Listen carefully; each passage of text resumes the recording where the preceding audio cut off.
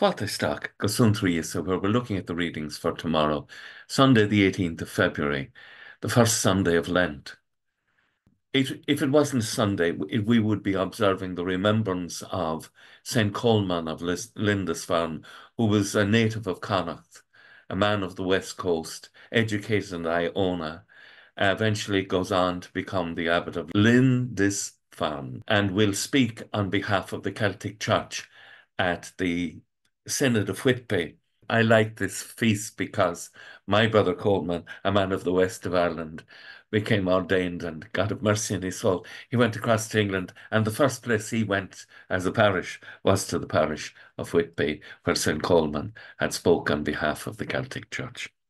And the first reading tomorrow is taken from the book of Genesis, and it's the story of Noah saving his sons by the wood of the ark of the salvation, the ship he built, and by the waters. And St. Peter sees this and was used in the early church as a teaching about baptism, that the wood of Christ's cross was like the ark, and we take refuge in the cross of Jesus Christ, and through the waters of baptism we are delivered from sin and brought to life with God.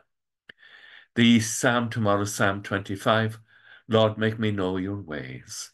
Remember your mercy, Lord, and teach me your paths. You see, for Noah, there's a new covenant created. For us, there's a new covenant. The covenant is like a marriage.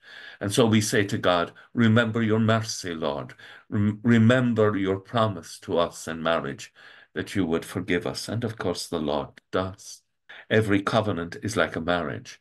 There's a relationship between a group of people and another group of people, or two individuals, and in this case, between God and us. Peter's first letter tomorrow, Christ himself, innocent though he was, died once for sins, died for the guilty to lead us to God. Again, we are called, and Peter uses this example, to salvation through baptism. And then Mark chapter 1, Christ is driven out into the wilderness by the Spirit. The Spirit drives him out, and he's there for 40 days. And there's a beautiful image of God bringing unity. He's there with the wild beasts in unity, like in paradise. This is a new creation, and the angels look after him. And in this new creation, there's a unity between material things and spiritual things. And John is arrested. Jesus goes into Galilee, and there he proclaims, the time has come.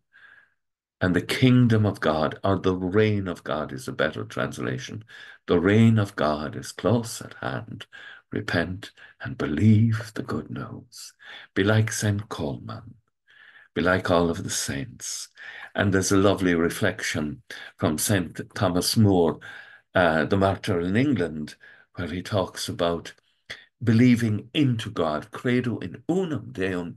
We believe into God to live in unity with God. With thoughts such as these, let us go to our beds and let us pray. We shall indeed awaken in the morning with the praise of God on our hearts and on our lips. Agus gamana dia elacoctag shiv.